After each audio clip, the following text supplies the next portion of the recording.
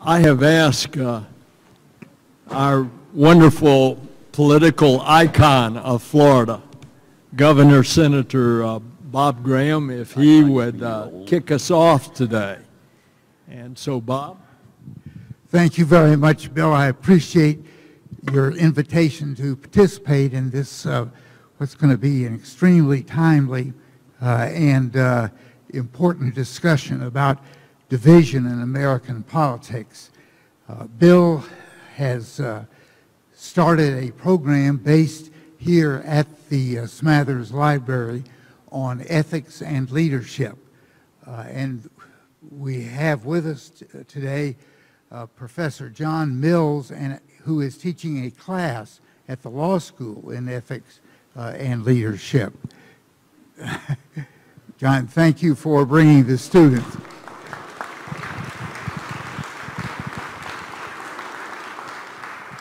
I am Bob Graham. I used to do what Bill Nelson told me to do in the U.S. Senate. We both served there for 3 terms and did so with a great deal of comity and enthusiasm and occasionally actually got something accomplished, which was always an interesting goal. Bill, of course, is very well known. He served at almost every level of government in Florida, including his last 18 years in the United States Senate. We are proud that he has established this program and done it at the University of Florida, and where many programs similar to the one we're going to participate in this morning will be held. His co-partner for this discussion of ethics and leadership is one of America's most distinguished historians, Jon Meacham.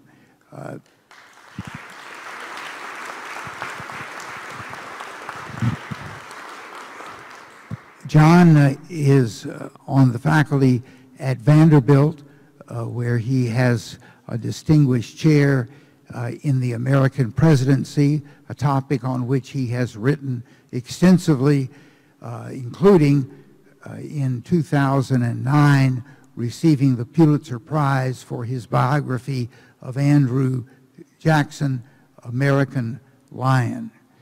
The topic of today's discussion will be division in American politics, and I hope that at the end of this session we will all have a deeper, more nuanced understanding of what has brought us to the state that we are today in American politics, what the consequences of this will be, and what can we do to move to a different and more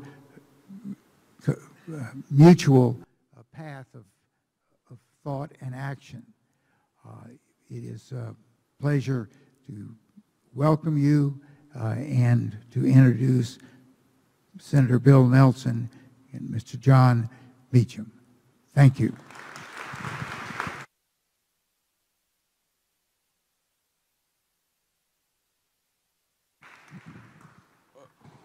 I would like for the students that are here, not only Jon Mills' class, but any other students at the university, I want you to stand up and be recognized.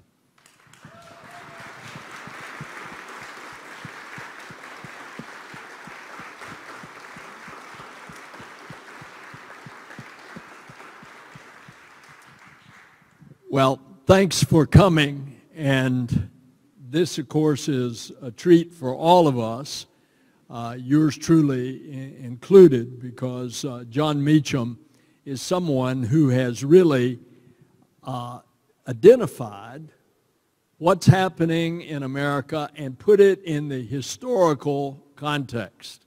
And this, not the most recent book, but The Soul of America, around which some of this that we will be talking about today is just one of his many books.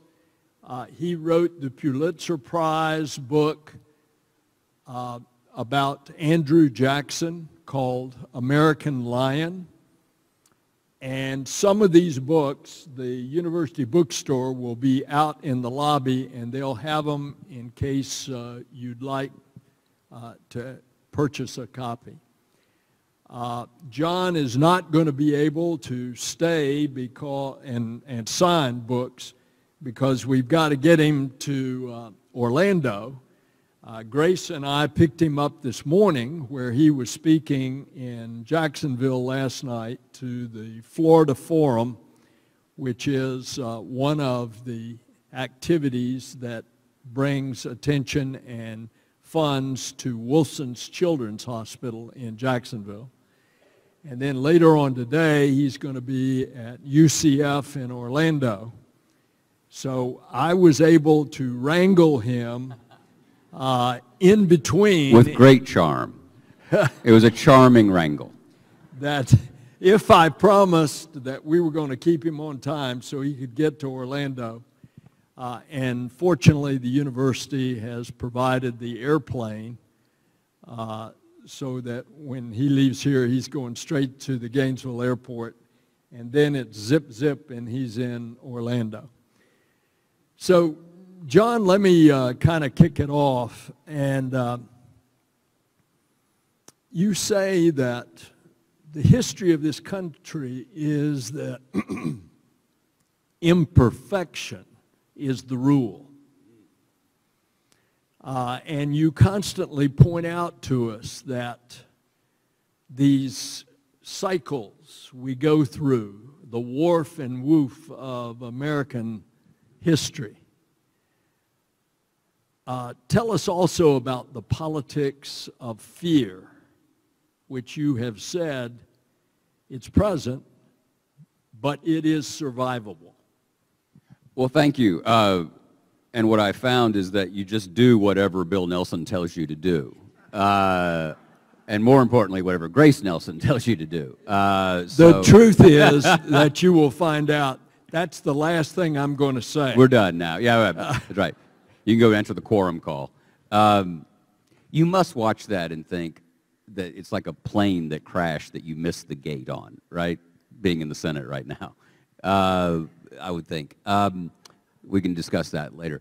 I do think that, so I'm delighted to be here. Thank you, and thank you to Senator Graham. Look, except for the first chapter of Genesis, I can't think of an example where anyone has looked around and said, I don't want anything to change. Everything's perfect. I don't want, this is exactly what the world should be.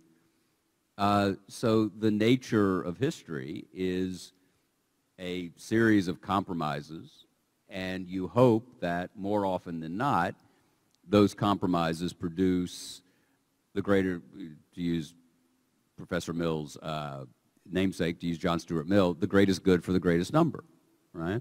So the American experiment is arguably the most complicated experiment in government and politics that's ever been undertaken globally.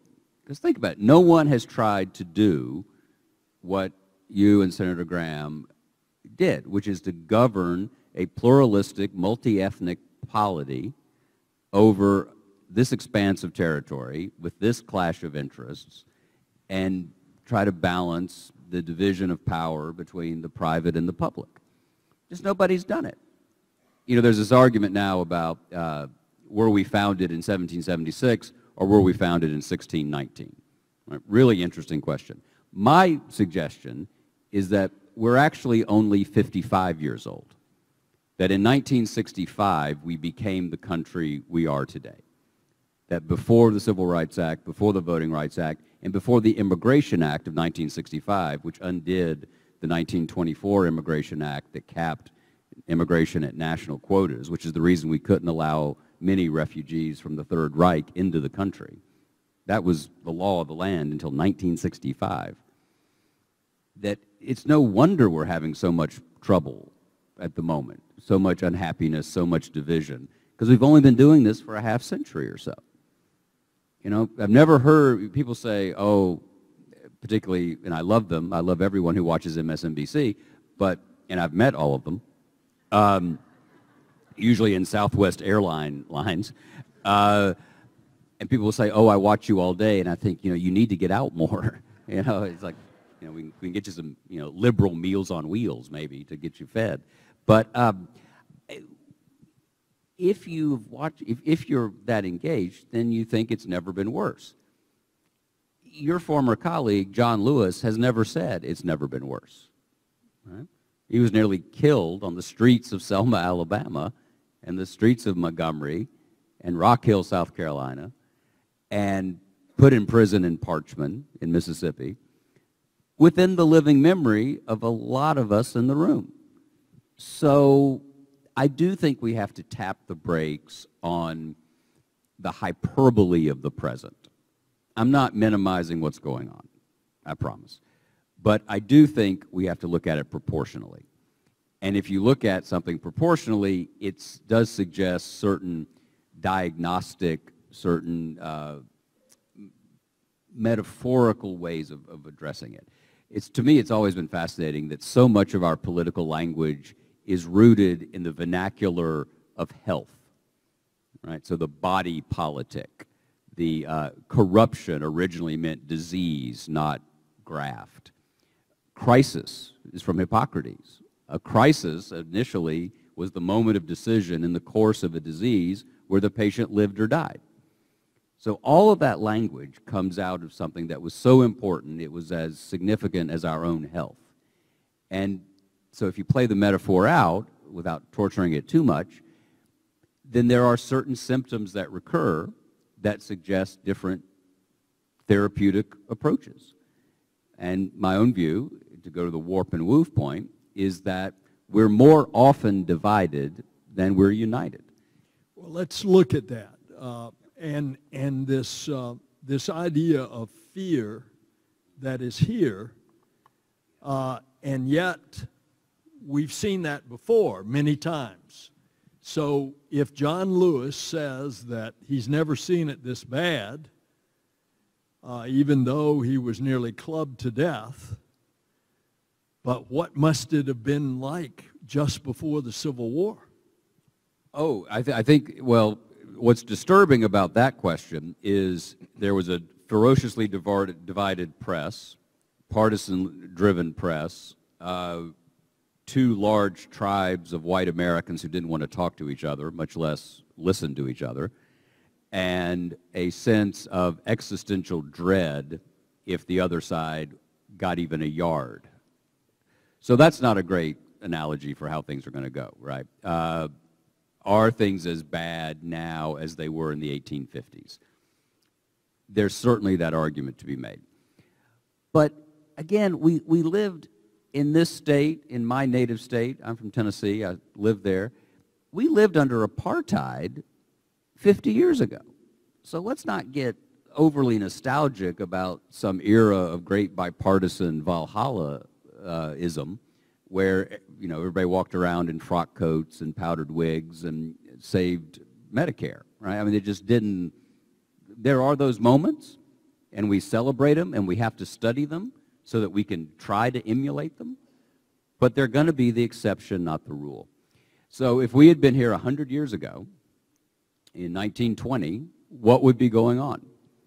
We'd be living under absolute terror that the Bolshevik Revolution, I just saw your red clawed pepper, right, down in the lobby. The anxiety was that the Bolshevik Revolution was going to come here, and what were the means of that revolution going to be?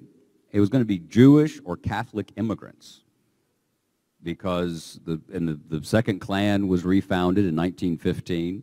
The 1924 Democratic National Convention went to 103 ballots because there were 347 Klan delegates at Madison Square Garden who would not vote for Al Smith, the governor of New York, to be the Democratic nominee because he was an Irish Catholic. And Roman Catholicism was seen as the Sharia law of the era. Oregon passed a law saying that no school child could go to any institution of education other than a public school. It was an attack on the nuns. It was an attempt to take apart parochial education. And who were the Catholics? Immigrants, Southern Europeans. Governor of Georgia, a guy named Clifford Walker, lost an election because he wasn't a member of the Klan, joins the Klan and becomes governor, and says at a Klan meeting in Kansas City in 1924 that we need to build a wall of steel as high as heaven to keep the immigrants out. Any of this sound familiar?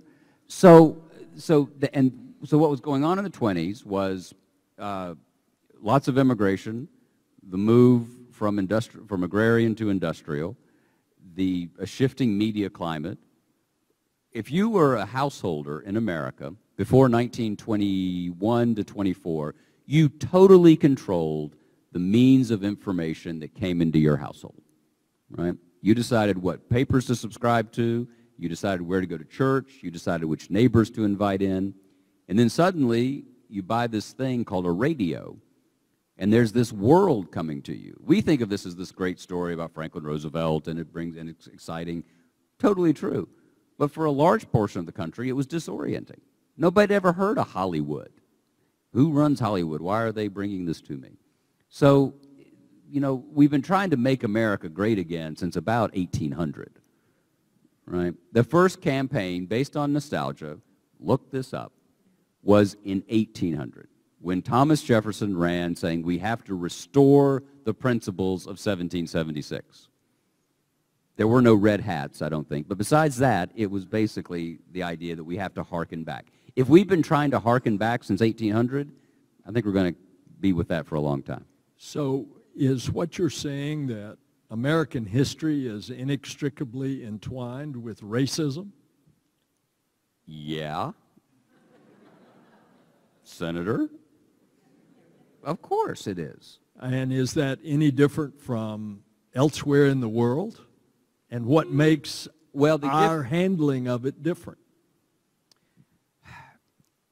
I'm not a good comparative student, so I will say that the global history of slavery is immensely complicated. It is not just an American issue, although it drives me crazy when we say that, because it's okay, that's fine, but it doesn't change the basic facts on the ground here.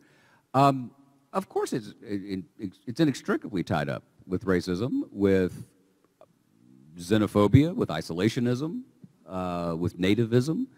It's also, and here's the redeeming part of the story, it's also inextricably bound up with an aspiration to make real what was the most important sentence ever originally rendered in English, that all men are created equal and endowed by their Creator with certain inalienable rights. We have an aspiration, unlike a lot of countries. We were founded on an idea. We weren't founded explicitly on an ethnic or racial. There were exclusions. But the idea was if you assented to this ideal, you could come here and be part of this experiment. And that's a noble thing. And so that is the central point of what is the soul of America. Well, the soul of America, and your friend and former colleague, Senator Biden, Vice President Biden, and I talk about this. He thinks that the soul of the country can be redeemed by a certain election, perhaps the election of himself, maybe, just throwing that out there. Who knew? And he may be right. My argument is a little bit different and very dorky, so, but y'all are here, so. The soul is not, in my view, something that can be redeemed or condemned by one action or one election. It's an arena of contention. So think about your own lives. So we're all in a struggle between our better angels and our worst instincts, right, every day. And if you're anything like me, and if your better angels win 51% of the time, that's a heck of a good day. And for me, it doesn't happen much. I'm sure it happens for you much more often. But the soul means breath or life in Hebrew and in Greek. And so I think it's a perennial struggle to get things right. And so the story of the country is the story of a collection of individuals trying to get things right at given periods of time. Best definition of a nation I've ever run across, excuse me, is from St. Augustine. And he said in The City of God that a nation is a multitude of rational beings united by the common objects of their love. A multitude of rational beings united by the common objects of their love. And so one of the things we have to ask ourselves is, what do we love in common? And the eras that we want to commemorate, the eras that we want to emulate, Americans have loved in common the idea of fair play, the idea that everybody gets a chance, the idea that though we can't guarantee outcomes, we can guarantee that, as President Lincoln said, everybody has a fair chance for their industry, intelligence, and enterprise. Let me ask you something. So you were elected in 1978 at the federal level, right? So tell us, if you would, how different is it now, 40 years on, a biblical 40 years, that makes you Moses? There's kind of a Charlton Heston thing going on. I can kind of see that. But I don't have a beard. Or a musket with you, so that's good. Although it's Florida, so maybe you're supposed to. Sorry. So tell me what, the Washington you came to and the Washington you left, what changed? The Washington I came to was Tip O'Neill, Speaker, Bob Michel, the Republican leader. They'd fight like cats and dogs. At the end of the day, they were personal friends. And when it was time to get it done, they did it. Another example, one of the great examples of government working, 1983, Social Security was within 6 months of going bankrupt. Two old Irishmen, one named Reagan, the other one named O'Neill. They got together and they said, we're going to fix this. They appointed a blue ribbon panel, reported back to the Congress. We overwhelmingly voted it. And by the way, when they appointed that panel, they said that we agree we are not going to use Social Security as a club to hit your opponent over the head in the next election. We're taking it off the table. So you contrast that today. The two parties, they meet separately. We were all in the House back in those days. We were in and out of each other's offices, good friends. Now there is a division. There's a hostility. Now how do we right this, John? Well, give me one or two reasons. What changed? What led to this? Because then if you understand how it happened, then you can understand how to address it. Okay, one thing that's happened is that the idea of being ladies and gentlemen started to go out the window when politics took front and center to win in the next election. Kind of a thought of ethics and morality.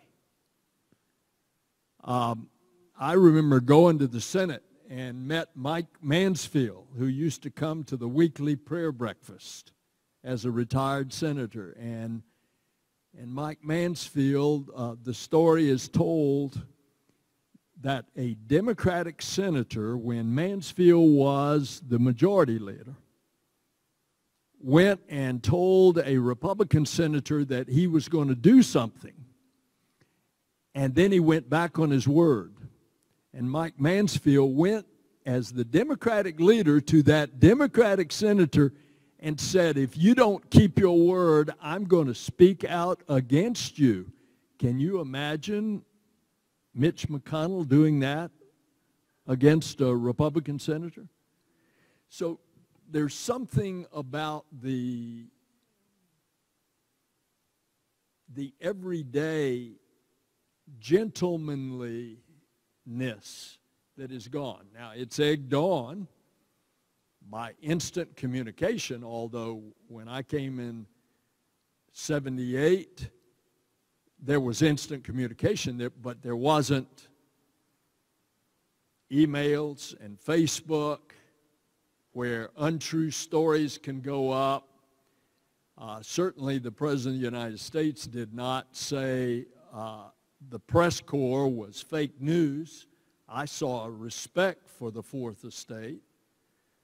And certainly there was not this instant communication, this hunger to fill every minute of every hour with breaking news. Yeah, that's absolutely right. So how do we change it, John? I think, I'm glad you asked, Senator, because I have the answer to save the country, and I've been waiting to come to Gainesville to share it with you.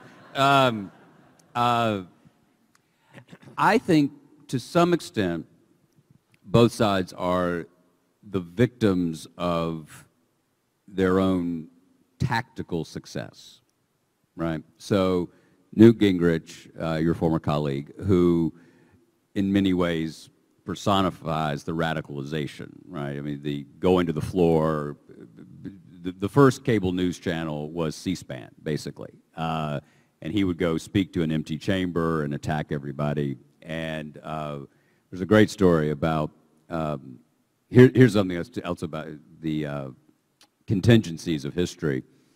If you all had, if the Senate had confirmed John Tower to be Secretary of Defense in 1989, arguably 1994 and the rise of Gingrich doesn't happen, because George Herbert Walker Bush nominates his old Texas friend John Tower to be Secretary of Defense.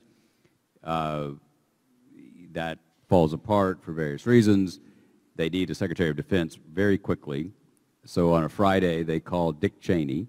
Dick Cheney comes over, becomes the nominee, and that creates an opening in the House leadership for a young guy from Georgia named Gingrich, who gets on the leadership ladder. So it's a little bit like the old story about, would the 1930s have ended the same way if the assassin down in Miami who shot at Franklin Roosevelt in 1932 had not hit the mayor of Chicago who was sitting next to him in the car, or if Winston Churchill, who stepped out on Fifth Avenue and thought he was in London and looked the wrong way. This is the only case of drunk driving where the drunk wasn't driving. And he's hit by a car and almost dies. You know, would the world be the same?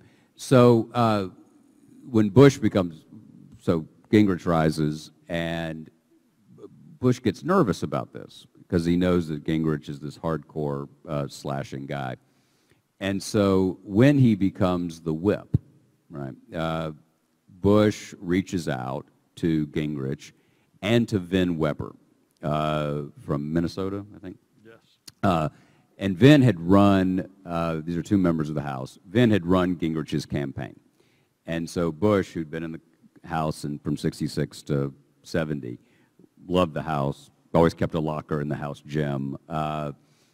He reached out, asked them to come have a drink at the White House.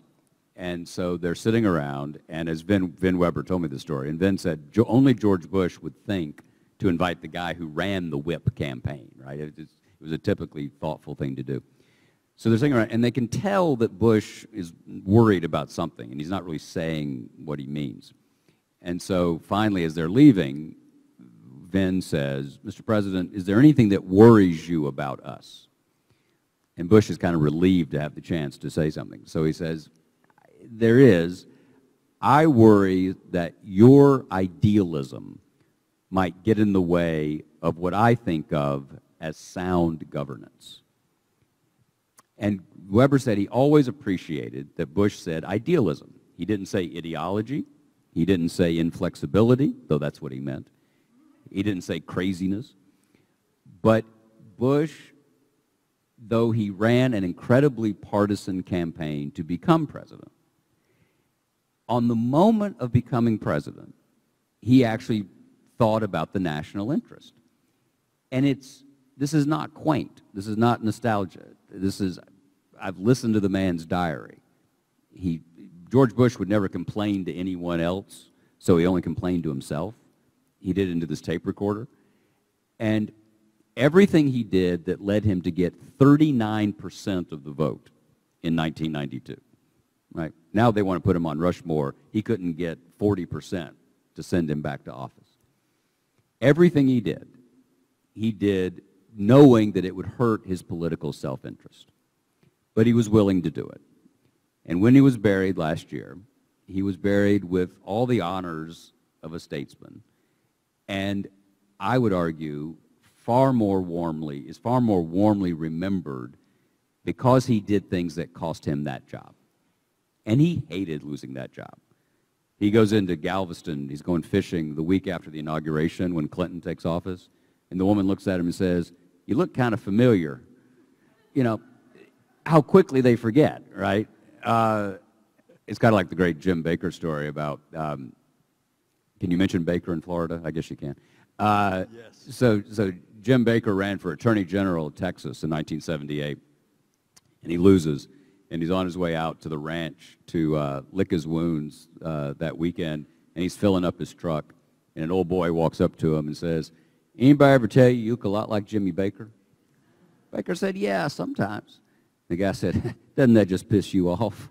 So anyway. By the way, I want to remind you that he wrote the biography on George H.W. Bush, and then the signal honor of being asked to speak at George Bush's funeral ahead of time by George Bush, read to him the speech, the eulogy that John was going to give so that George H.W. Bush could hear what was being said.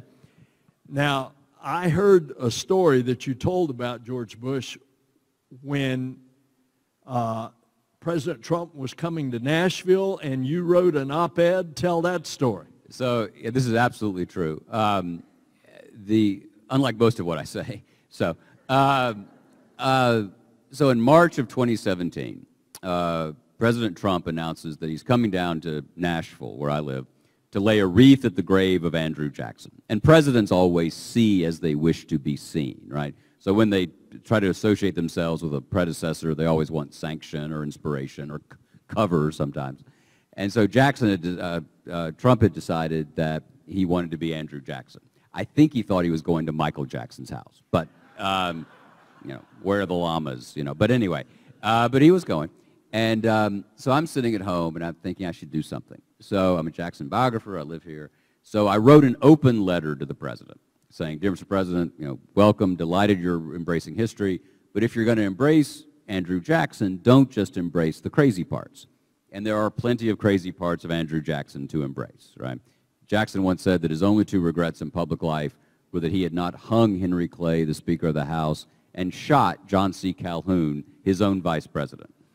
We now know that no one felt that way about their running mate until John McCain. But anyway, but he was a unionist. He kept us together. He gave us an additional 30 years to form what Lincoln would call the mystic chords of memory. Important figure. So I wrote this op-ed, the open letter, and sent it to the local newspaper. It was the entire front page of the paper. That's the only thing they put on the paper that day. It had no effect whatever on President Trump. I know that will shock you. So the next day, I'm walking into lunch, and my phone rings, and it was George H.W. Bush. And the president spent a lot of that, former president spent a lot of that winter in the hospital down in Houston. So his staff was printing out stuff for him to read. They'd given him this letter. So he called up. He said, "How you doing?" I said, "I'm fine, Mr. President." He said, the key to doing his voice, by the way, is, as Dana Carvey once said, is Mr. Rogers trying to be John Wayne. No, not going to do it. I said, "I'm fine, sir. How are you?" He said, "I'm fine." He said, "I read your letter to Jackson." I thought, oh, no, the old boy's losing it, right? He thinks I'm writing letters to dead people. So I said, "Thank you, sir, but, actually that was a letter to Trump about Jackson." And without missing a beat, the old man said, "Yeah, but Jackson will pay more attention." So, and then he hung up. He thought of the joke. He wanted to deliver it. Said, "I see ya." Click. That was it. But this is a long way to answer your question. What matters is, how do you want to be remembered? I'm not saying just do the right thing because you should do the right thing. I'm not that naive.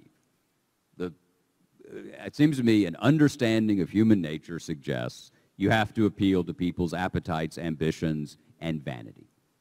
And the vanity of a public figure is, how will you be remembered?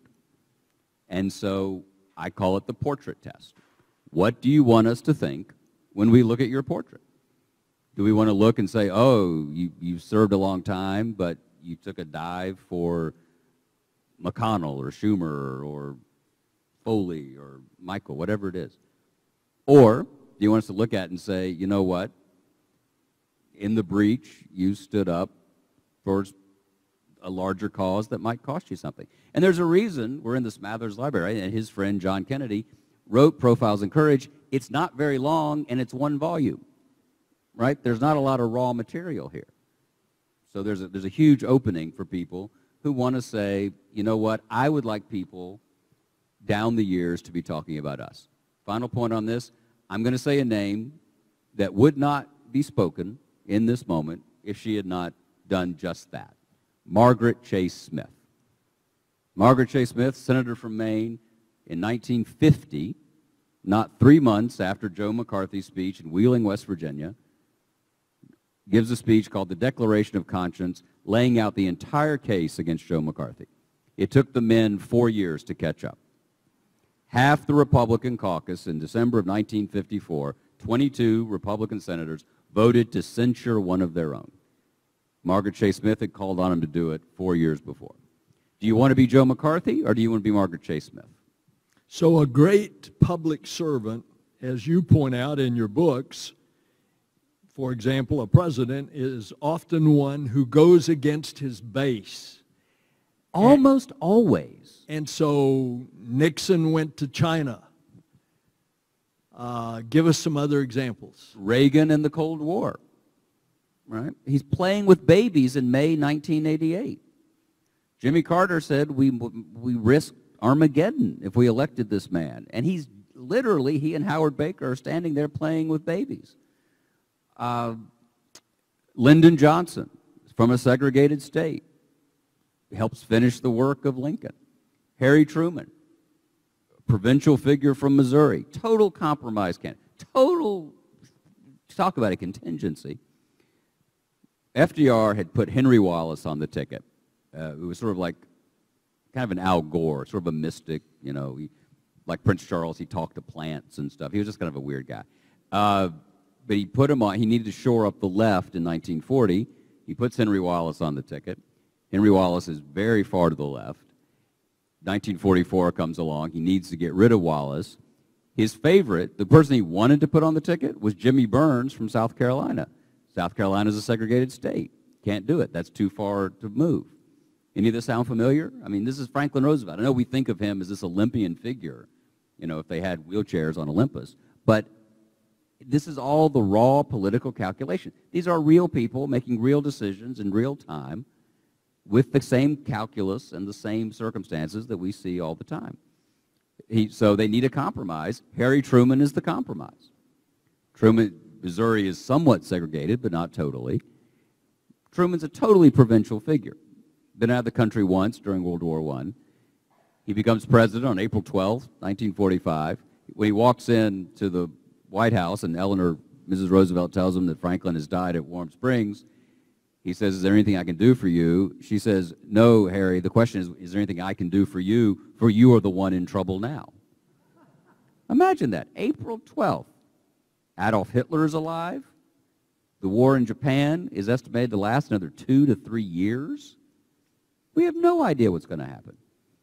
What does this man, this interesting but not particularly compelling senator from Missouri do? He supports NATO. He supports the Marshall Plan. By the way, the Marshall Plan was really the Truman Plan, but he knew it would be harder to pass if it had his name on it. And so he put General Marshall. There you go. That's all you do that, and you're there. You do the kinds of things we're talking about. So NATO, the Marshall Plan, containment. He integrates the military, becomes the first president to address the NAACP. Splits the Democratic Party in 1948 between Strom Thurmond and Henry Wallace. All this, you know, If you want, actually, if there is one presidential election you want to go read a book about that kind of feels like all the ideological factions that are unfolding now, 1948 is pretty close. There's not really a Tom Dewey figure, sort of an establishment Republican, but otherwise. So Truman does all that. Eisenhower, five-star general, conqueror of Hitler. Not a single American soldier died in an offensive military action during the 8 years of Dwight Eisenhower's administration. Amazing, isn't it? So if you surprise us, we tend to talk about you. If you just give us what we expected, we tend not to. So under that theory that greatness is going counter to your base or surprises, what's going to be the surprise of President Trump? Well, he's going to put on a toga and quote Aristotle. No. I think one of the tragedies of the era, and I'm not a Republican, I'm not a Democrat, I voted for both, plan to continue to. I think that, and I use the word tragedy advisedly, there's one guy in American politics who could get a reasonable deal on immigration, and that's Donald Trump. If he wanted to, his 48%, they'll just, whatever he tells them, they're open to. So that's Nixon to China. He could do it. You know, talk about the wall all you want, but then resurrect the 2006 deal to some extent and see what you can get. And I think that's a disappointment. I think that the president has an enormous amount of political capital with his base that he has chosen not to spend. And that's a very, what I just said is a very conventional sentence. And it presupposes that we're living in a pre-2016 reality where there's the idea of capital, there's the idea of spending it. One of the things, if I may, Senator, and see, check me on this, see if you agree. I believe that this particular moment is of a piece with moments in the past. That there are perennial American forces that ebb and flow, and they're flowing right now. So in that sense, I think that the Trump era makes sense. I think it's amazing it took us this long to get one, honestly. 50 years ago, 55 years ago now, George Wallace carries 5 states and 13% of the popular vote in 1968, right? So you can look back and see this coming, as it will. This is where it's different. And I've run this by both President Bush and President Obama, and they agree, and they don't agree on anything, so that's good. Except they like Mrs. Obama, which is good. 1933 to 2017, I think in many ways can be understood politically as a figurative conversation between Franklin Roosevelt and Ronald Reagan. Right? So you had 2 great questions that we tried to decide from 33 to 17. The relative role of the state and the marketplace, and the relative projection of force against commonly agreed upon foes and rivals. Right? So you could be a dove or a hawk, but you were talking about the same struggle. You could be a free market person or more of a safety net person, but it was a question of degree, not of kind, in those debates. This is different. This is not a sequential chapter in that conversation. You have a free trade party that is now protectionist. You have this kind of, there's not a philosophical coherence to what's unfolding. And I think that one of the great appeals of Vice President Biden, among others, is he would restore that conversation. And I think a lot of people want that conversation restored. A lot of people don't. A lot of people want a more progressive answer to what the president's done. And that's the tension you're going to see unfolding over the next couple of months. So John said a few moments ago, sarcastically and humorously, well, I'll present what we ought to do in the country. And indeed, he has presented a blueprint, and it's in the soul of America. He says the first duty of an American citizen, and he says that is to enter the arena, to resist tribalism, to respect facts and deploy reason, to find a critical balance, and to keep history in mind. You want to expand?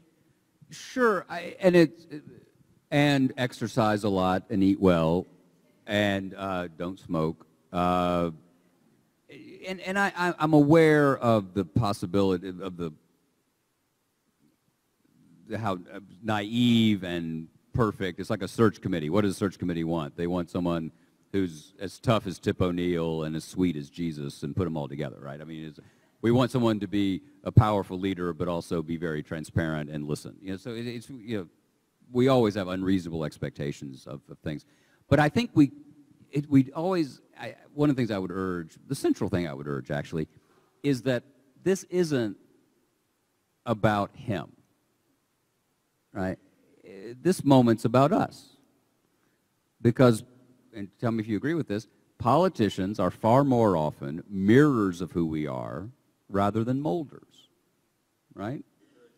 So Edmund Burke had these two ideas of representation, that either you reflect the will of your constituents or you give them your judgment. Right? It's a direct model and the trustee model, to be dorky about it. And I think that as uncomfortable as this is for a lot of people to admit, this particular presidency reflects the reality for an extraordinary number of Americans. And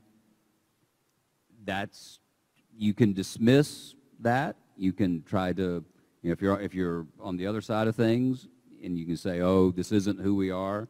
Vice President Biden says this isn't who we are. Again, he and I have debated this. The hell it's not. It's who about half of us are. Just is, right? Unfortunately, but so the argument you have to make, and again, not being partisan, the argument you have to make is, what's the story we want told about us? Do we want to be the era where we reacted against a demographic tide that is unchangeable? I personally think the ferocity of this reaction suggests the overall inevitability of what's unfolding. This is kind of a last gasp for people who look like me, right? And I do get, you may get this too sometimes, whenever I say I think we're going to get through this, people say, well, it's easy for you to say that. And I say, yeah, I mean, I'm a boringly heterosexual white Southern Episcopalian. There are 6 of us left. And I understand that. I speak from a position of immense privilege. But I also think that if people who look like me don't say this, then we're not being true to our duty. And I think that basically the story we want told, I would argue, is one where we opened our arms and didn't clench our fists. And one of the fascinating things, I've just been noticing this the past 2 years or so, one of the big moments that, and you never know in a presidency or an era what moments actually will be looked back on, what will rise and fall. You never know. It's why you have to wait a while. But one of the big moments that almost everyone now points to about George W. Bush is not necessarily the moment at Ground Zero with the megaphone, which was brilliant, right? It's when Prince Hal became King Henry. But the moment, a couple of days later, when he went to the mosque in Washington and said he didn't want anyone harmed for their faith. And it was extemporaneous remarks. He hadn't written anything down. That's what people point to. They point to President Obama singing Amazing Grace in Charleston. They point to President Bush Sr. resigning from the NRA after the NRA, in the wake of Oklahoma City, referred to federal agents as jackbooted thugs. They point to President Clinton's eulogy at Oklahoma City. So what holds all that together? They're moments of grace and outreach as opposed to moments of ferocity and closed-offness. And so I mentioned a minute ago that the Jeffersonian sentence was the most important ever written in the English language, right? I am careful about hyperbole like that, largely because of the old story about the Texas school board candidate who was against teaching Spanish in the public schools and said on the stump one day, if English was good enough for our Lord Jesus Christ, it's good enough for Texas. So, yeah, careful about that.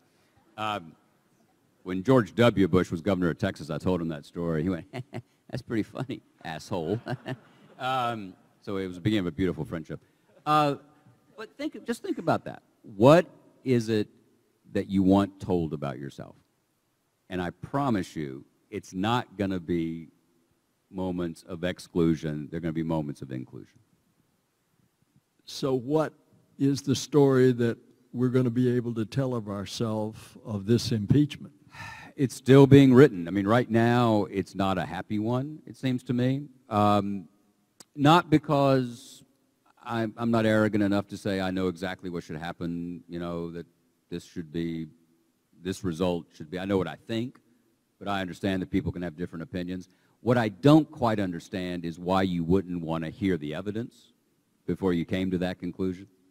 And I don't, Mitch McConnell at this point could buy a new boat with all the bets lost when people say, oh, he'll have to break eventually. Ask Justice Garland if McConnell ever had to break. So he's got a vice grip on that caucus. I don't know. I hope he's got pictures. I don't know what it is. But I'm sure that never happens, sir. But I don't know about Mitch. But I don't think, right now it seems to me it will be an unhappy story, not necessarily because, I mean, we've never removed one of these guys, right? And it's kind of amazing. 44 presidents, Grover Cleveland counts twice, 45 presidencies, 4 major impeachment efforts, never done it. It's hard, obviously. But I don't understand why, if you're not afraid, you have to be afraid of what they're going to say if you don't even want to let them say it. That's just common sense, right?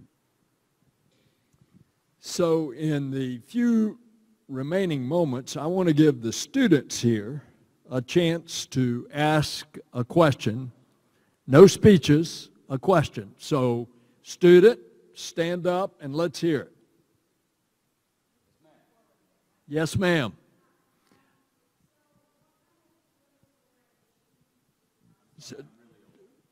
Talk.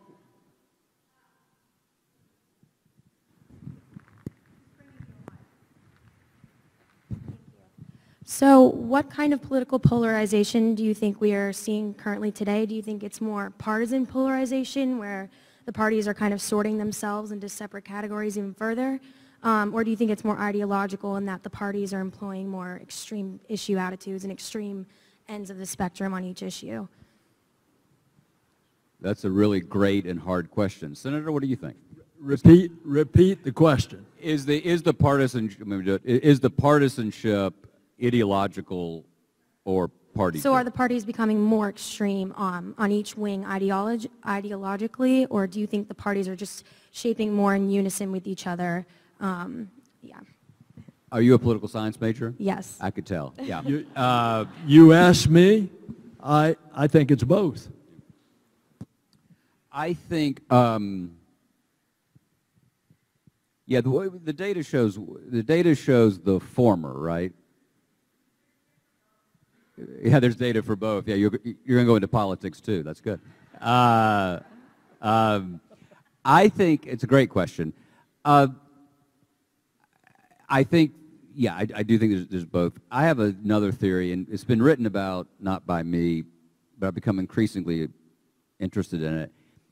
I worry that in an era of declining association with traditional religious and spiritual institutions, that partisanship is actually becoming a religion, where you have your own prophets, you have your own holy books, you watch you have your own services, your own rituals, and that's sociologically, I could make that case pretty easily.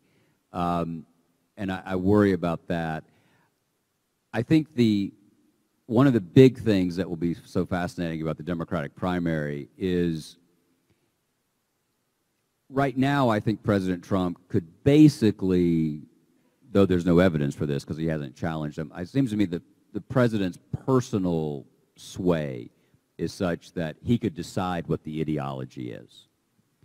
I don't think there's a comparable character on the Democratic side, but there are more purist candidates than others. And so if you ended up with a Sanders versus Trump general election, for instance, that would be two deeply contrasting worldviews, to say the least. And also you would have, isn't that interesting, if that were to happen, which is not implausible, you would have a Republican nominee and a Democratic nominee, neither one of which were actually members of that party. Isn't that interesting?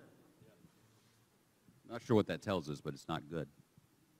How about John Mills' law class? Any student there with a question? You all have John Stuart Mill teaching you. It's kind of impressive. All right, Professor Mills, do you have a question?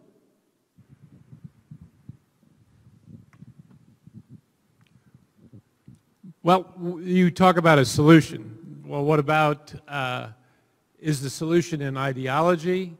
Is the solution in returning to parties or returning to some other belief system, whether it's religion or something? Well, I mean, where do we go from here other than in the same direction? The solution is compromise. Well, my question is, when you say return, to whence are we returning? Well, we can't. So where do we go to? Yeah, so that's a great question. So when people say, oh, I want to, not you, but when it is said, oh, if only we could return to X, it's like, okay, find me a moment you want to go back to. 1983, that's the most plausible one, you know, the Greenspan Commission and that deal. But at the same time, and that led to 1984, where, can you imagine a world, Ronald Reagan carried 49 states, right? And I love Fritz Mondale, but my God, you know. And so is that the high watermark of that conversation between FDR and Reagan? Is sort of 83, 84? Kind of, but at the same time, Iran-Contra was unfolding beneath the surface, right? And it led to an immense crisis of confidence in 86, 87.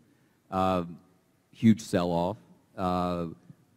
Middle-class wages stagnated. I mean, debt. I mean, we can lay this out. So there's not, to me, there's not a prelapsarian moment that one wants to go back to. If there were there's a high watermark of American liberalism in 65, there's probably a high watermark of American conservatism in that sense in about 1984. I think that if the mission is to get to 51%, where more people than not think, you know what, that's a fair and reasonable outcome, and we're a country that I'm proud of, and you only have to get to 51, 52% of that, I think it's going to require, if not a restoration of the role of reason, and a new appreciation of it. Because too often, to go to the political science point, too often now we pick a team and then we decide what we think. We don't decide what we think and then try to find the political means to achieve that. And so Walter Lippmann, 100 years ago, 1921, wrote a book called Public Opinion, in which he said the besetting problem of modernity was going to be that we would define and then see, not see and then define. And that has been proven right. All right, final point. In your book, and I will quote you, you say... Accurately, I hope. Well, you judge. Maybe even favorably, but... You judge. You say that compromise is the oxygen of democracy. All right, if you compromise, that means you're respectful to the other fellow, you recognize his point of view, you're willing to meet him somewhere in between, and that there's a certain degree of humility. Isn't it going to take all of these things? Totally. No, I would argue that the three most important characteristics for any public servant, and by that I mean citizen as well, because we're all in this. This is not just the folks we send to Washington, is you have to be humble enough to admit a mistake and confess that you might be wrong, which is the hardest thing in the world to do, but is fundamentally essential. We wouldn't be here, particularly we wouldn't be here, if John Kennedy had not been able to learn between the Bay of Pigs and the Cuban Missile Crisis. Right? He says he walked around saying I'd have to resign in a parliamentary system after the Bay of Pigs. What does he do in April of 1961? He reaches out to the last person on earth before whom he wished to appear in need of tutelage, Dwight Eisenhower. Ike drove over to Camp David. They had lunch. Kennedy realizes he'd gotten spun by individual meetings. He was told by Ike, you have to put everybody in the room. That leads, in October 1962, to the Executive Committee of the National Security Council and a successful resolution of what Arthur Schlesinger called the most dangerous moment in human history.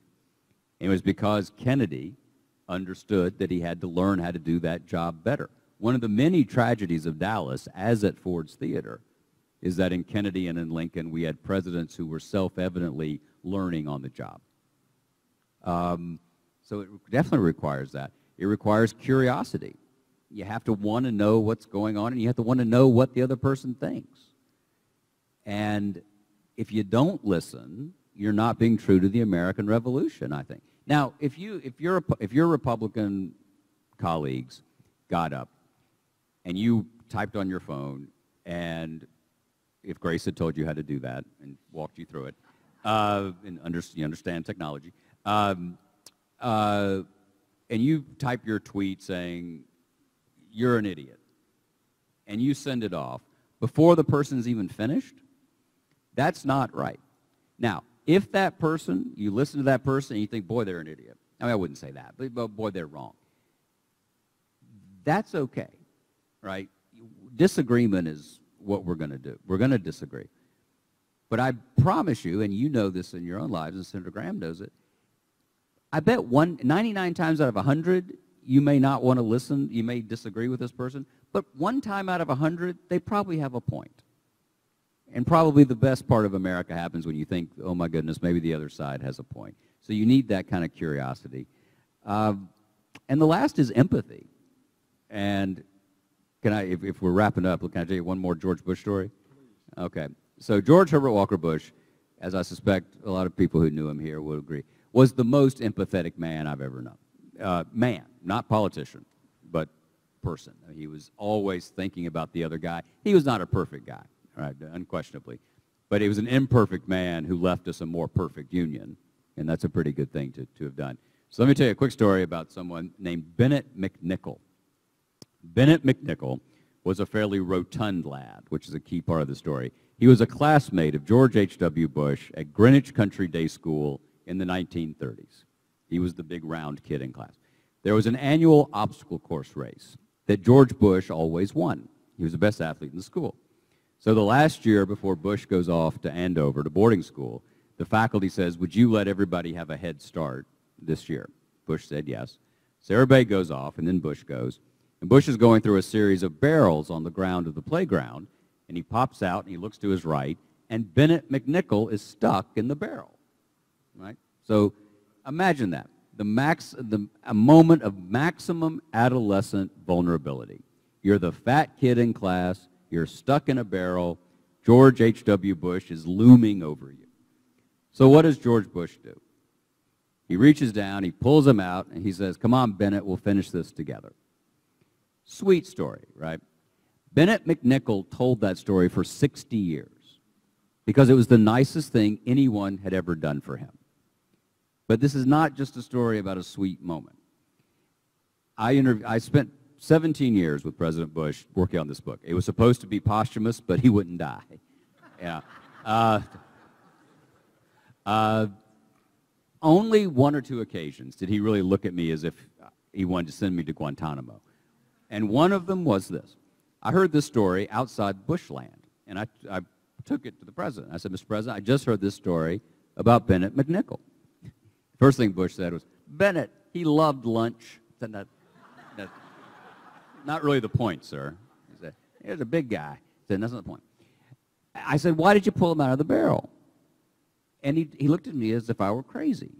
And he said, well, I've never been stuck in a barrel, but if I had been, I want somebody to pull me out, you idiot, you know. Really interesting thought, right? Because the golden rule is not do unto others because it's the right thing to do, right? The golden rule is do unto others as you would have them do unto you. It's a covenant. And therefore, if we think of it as a covenant, I think it has more relevance and a greater chance to have a bigger role in our lives because there's something in it for us. And that's okay. We live in a fallen world. The Constitution was written for moments like this. The Constitution was written so that we would pull somebody out of a barrel, hoping that they would pull us out. So the founders knew we would be sitting here talking like this. So let's just hope we can keep on doing it. Gators, let's give it up for Jon Meacham.